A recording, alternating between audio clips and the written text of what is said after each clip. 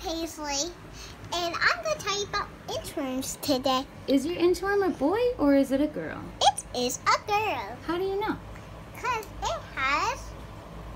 What color is its face? Its face is green, so it is a girl. Do boys have green faces? No, What they color? have black faces. Really? That's cool to know. Where did you find your inchworm?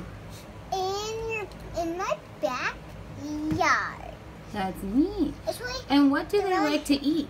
They like to eat salad, Oops. and they like to eat lots of fruit. Lots of fruit, like oranges and stuff? Yep, and some apples, but don't give them too much food. They'll get a stomachache. That's funny, baby. All right. Well, thank you for sharing all your knowledge about these. Now, how do you know when it's going to turn into a moth? We don't know. Is it going to cocoon? Yes, it will be in a cocoon, and it will be like a spark.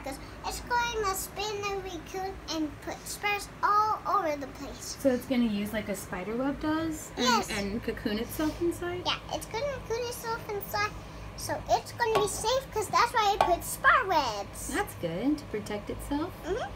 Wow, thank you for sharing, baby. You're welcome.